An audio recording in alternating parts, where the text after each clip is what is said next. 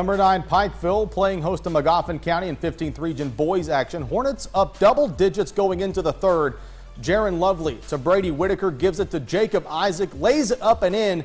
Magoffin by 23. Wyatt Battle puts it up and in the bucket for the Panthers, but Panthers still down big at home. Trenton Russell snatches the ball, quick pass to Whitaker. That's 3 more points on the scoreboard for the visitors. Staying on top, Lovely taking it coast to coast with the layup, making it look easy.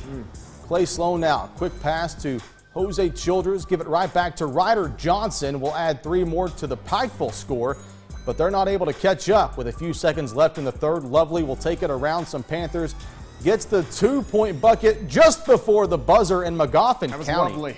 Wins it big on the road, 85-50 over number 9 Pikeville.